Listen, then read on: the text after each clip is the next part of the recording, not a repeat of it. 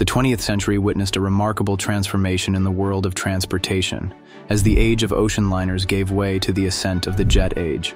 At the turn of the century, grandiose vessels like the SS Kaiser Wilhelm II symbolized the pinnacle of ocean travel, representing the power and prestige of nations. Yet, in 1903, the Wright Flyer soared into the skies over Kitty Hawk, North Carolina, marking the humble beginnings of aviation's pioneer era. Little did the world realize that this momentous flight would ultimately render ocean liners obsolete. Over the following decades, a confluence of factors, including disasters, economic downturns, and 2 world wars, conspired to weaken the ocean liner industry. The transition from centuries of oceanic voyages to transatlantic flights, accomplished just 16 years after the Wright brothers' achievement, ushered in a new era of global travel. The development of jet engines and the rapid growth of national airlines like Pan Am, American Airlines, and British Airways significantly accelerated the decline of ocean liners in the 1950s and 60s. Welcome back to Compelling History. Today we'll conclude our 4-part journey through the history of ocean liners with Part 4, the downfall of ocean liners. From the decommissioning of iconic vessels like the RMS Olympic and the SS United States, to the mergers and financial chenges faced by companies like Cunard and the United States Line, the decline of the ocean liner industry is a complex narrative intertwined with the emergence of aviation. Make sure you're subscribed so you know once the next series starts going live next week, and don't forget to like and subscribe to help out the channel. Part 1, Rise of the Jet Age. On April 14, 1903, the SS Kaiser Wilhelm II slipped from her moorings at the port of Bremen on its maiden voyage to New York. Sailing across the Atlantic during the height of ocean travel, the Kaiser Wilhelm II was meant to represent the power of the German Empire overseas. This was a momentous event for Norddeutscher Lloyd, as the Kaiser Wilhelm II was only surpassed in size by the RMS Cedric and RMS Celtic, the largest ships in the world at the time. However, 9 months later, a much more momentous event would take place across the Atlantic, which would eventually make the ocean liner obsolete in the latter half of the 20th century.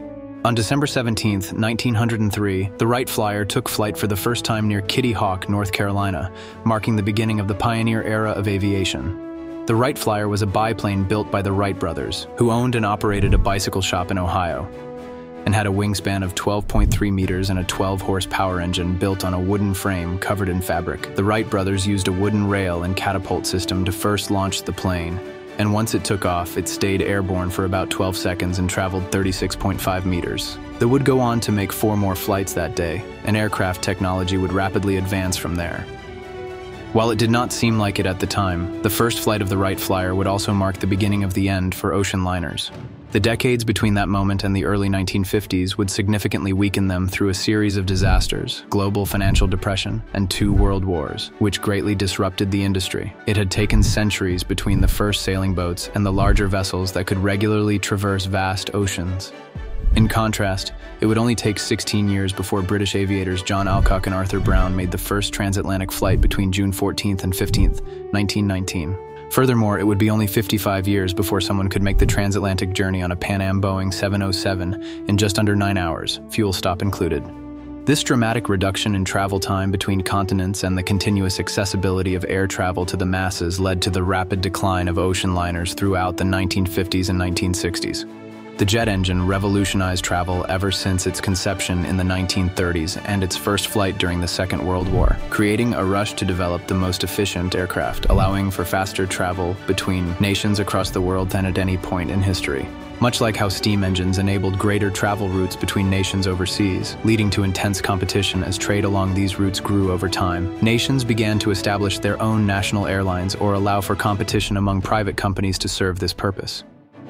Airlines such as British Airways, American Airlines, Air France, and Air Canada were all founded before 1940. These airlines later merged with others to become the companies we know today, but perhaps the most influential airline in initiating the decline of the ocean liner industry was Pan Am, as previously mentioned. The company ordered 137 Boeing 707s between 1958 and 1983, given their popularity as the preferred mode of travel for journeys that had previously taken days or even weeks. Pan Am also played a pivotal role in the commercial development of the first jumbo jet, the Boeing 747, an aircraft capable of carrying up to 480 passengers between continents worldwide. By the time Pan Am's Boeing 747 made its maiden flight, the decline of the ocean liner industry was already evident.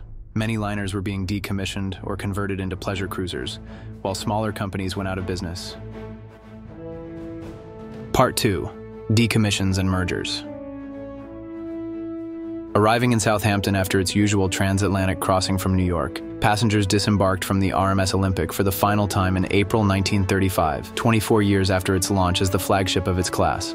The Olympic was the only remaining ship of the Olympic class, as the Titanic and Britannic were lost. The Great Depression had made it difficult to maintain profitability, leading to the Olympic being sold for scrap. After being laid up in Southampton for 5 months, the Olympic set off on its final voyage to Jarrow on the east coast of the UK, where it would be scrapped over a period of 2 years, marking the end of its 1.8 million miles of sailing. Many famous ocean liners of the day met a fate similar to that of the Olympic, with the Mauretania being laid up alongside the Olympic in Southampton. However, unlike the Olympic, the Mauretania did not end its career as an ocean liner. In 1930, the Mauretania became a dedicated cruise ship as the effects of the Great Depression continued to suppress the transatlantic industry. It ran 6-day cruises from New York to Halifax and was painted white to signify its use for cruise service. Unfortunately, this did not save the Mauretania, and it was destined for the scrapyard in 1934. While converting the Mauretania for cruise service didn't work, it was a common option companies considered as it could be more economically practical for smaller liners. Most liners, at least in their first-class areas, drew inspiration from the finest hotels in Europe, usually their home nation. This furthered their appeal as cruise ships, as less work would be needed for the conversion. These converted liners would go on to serve well into the 1960s, with some surviving for a few decades longer. Converting ships for other uses and refocusing parts of your business will only go so far, and many companies would soon realize that their only path to survival was to merge and request financial support from their government. As discussed in a previous video, Cunard and White Star Line were severely affected by the harsh economic conditions during the Great Depression. Both were struggling, with White Star Line in an even worse position following the Titanic disaster. The British government would only provide financial support if the two companies merged. The resulting entity, known as Cunard White Star Line, later shortened to Cunard, managed to survive to the present day by diversifying its business after recognizing the challenges posed by the onset of the jet age. However, other companies were unable to salvage their businesses from bankruptcy. The United States Line was formally liquidated in 1992, having already declined decades earlier. The United States Line was established by the U.S. government to operate seized German ocean liners following World War I. Apart from serving as troop ships when needed, these liners aimed to provide America with a stronger foothold in the ocean liner industry. This foothold would only be reinforced following World War II, when they not only acquired additional liners but also had the opportunity to incorporate years of rapid wartime advancements into civilian vessels. The United States Line operated several iconic ships, with the two most notable being the SS America, launched in 1939, and the SS United States, launched in 1951. The SS America continued to operate for the United States Line until 1964, when the company decided to discontinue its passenger services due to the rise of the jet age. The SS America was subsequently sold to the Chandris Line and met its fate as it was wrecked off the coast of the Canary Islands in 1994. The wreckage remained above the waterline, slowly breaking apart as waves crashed against it, with a small portion of it still visible today. On the other hand, the SS United States served the United States Line between 1952 and 1969 before changing hands several times during the 1970s and 1990s. The ship spent most of its time laid up before its interior was stripped in 1994, and it was moved to its current home port in Philadelphia in 1996. As mentioned earlier, the United States Line discontinued its passenger services in 1964 due to declining passenger numbers attributed to the jet age. The company had been operating cargo vessels since its inception, and by the 1980s, it had a fleet of 43 ships and had acquired 2 of its competitors. In anticipation of a global increase in oil prices, United States Lines took out significant loans to build a new type of fuel-efficient container ship. These ships became the largest cargo vessels ever constructed, but just as they were completed and delivered, international shipping rates dropped, and oil prices reached historically low levels. These massive and slow ships resulted in United States Lines having excess capacity, a heavy debt burden, and an inability to compete with faster ships that were once again economically viable.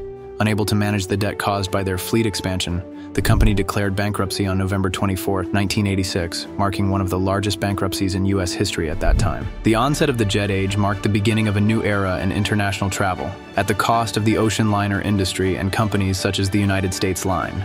Another notable company that became defunct following the downturn in passenger travel during the 1950s and 1960s is Compagnia Generale Transatlantica. commonly known as the French Line. The French Line operated a number of notable ocean liners, including the SS Normandy, which was launched in 1932 and served until it caught fire in 1942. The SS Île-de-France, launched in 1926 and scrapped in 1959. And the SS France, launched in 1960 and only served for 5 years before being sold to Norwegian Cruise Line. Starting in the mid-1950s, the French Line began devoting an increasingly important part of its business to commercial transport, a trend that would only accelerate in the 1960s when air travel dominated transatlantic journeys. By 1976, the French Line merged with another company to form the container ship company, Compagnie Générale Maritime. This company operated until 1996 when it merged with another French company to become one of the world's largest container shipping companies today, CMACGM. Although many of the original ocean liner companies no longer exist, traces of them can still be seen today. Despite the overwhelming decrease in transatlantic passenger numbers for ocean liners between the 1950s and 1970s, some managed to survive and continue their operations to the present day. Part 3. Legacy. On March 23, 2003, the RMS Queen Mary II was launched in Saint-Nazaire, France, joining a fleet of just one other ocean liner in service anywhere in the world. The Queen Mary II would become the largest ocean liner ever constructed, and in November of 2008, it became the last ocean liner in active service with the retirement of the other Cunard liner, RMS Queen Elizabeth II. Entering service on January 12, 2004, the Queen Mary II has stayed in service to the present day, making transatlantic crossings and visiting other destinations throughout the year. Decades after the decline of the ocean liner industry in the 1950s and 1960s, the final nail in its coffin will come when the Queen Mary II is decommissioned. Whenever that may be, there does not seem to be any interest in building another ocean liner, and unless that changes in the coming years, this is likely the last chance people will ever have to travel on a true ocean liner. The iconic cruise ships of the Caribbean or Australia now dominate the ocean travel industry, offering passengers a pleasurable cruise experience in some of the most beautiful locations on the planet. The downfall of the ocean liner industry is bittersweet but necessary, as changing tastes and technological advancements inevitably led to its decline. As with any technological advancement, some of the older technology gets left behind, scrapped, while its remnants become abandoned, transformed into floating hotels, casinos, or used for target practice by the world's militaries.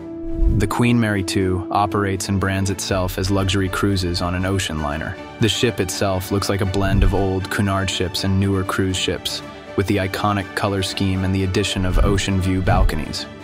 Ocean liners will go down in history as one of the most extravagant forms of mass transit in human history. These grand ships have endured well into today in various forms and are likely to prove their usefulness for over a century. That said, it's safe to say that ocean liners are icons of the past, regardless of whether another one is built. They no longer serve a purpose in our modern world where people can travel between New York and London in roughly 6 hours on international flights, or 3 hours when the Concorde was still operating, or meet virtually to save themselves the trip. Instead of keeping the ocean liner title alive, we should let it go out on a high note when QM2 is decommissioned.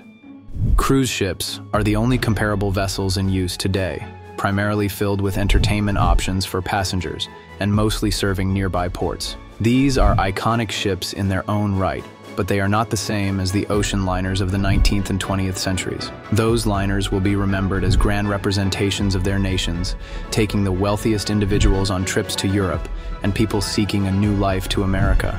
Ocean liners played a vital role in transporting thousands of families to the New World, which, in our opinion, is one of their most important contributions to the history of civilization. Conclusion. The 20th century witnessed a dramatic shift in transportation as ocean liners yielded to the onset of the jet age. Jet engines and the emergence of national airlines like Pan Am and British Airways rapidly eroded the ocean liner industry's dominance during the 1950s and 1960s. Today, the RMS Queen Mary II stands as a unique relic, the final embodiment of a bygone era. Yet beyond nostalgia, ocean liners left an enduring legacy. They played a pivotal role in human history, facilitating migration and fostering global connections. Although the necessity of ocean liners has faded, their historical significance remains profound. They serve as a reminder of audacious dreams and achievements, leaving an indelible mark on the narrative of human exploration and migration. Thank you so much for watching the final part of Compelling History's series on ocean liners. I hope you enjoyed this video. If you did, make sure to like and subscribe to help the channel grow. Next week, we'll be starting our journey through the history of the Roaring 20s. Make sure you're subscribed so you don't miss out.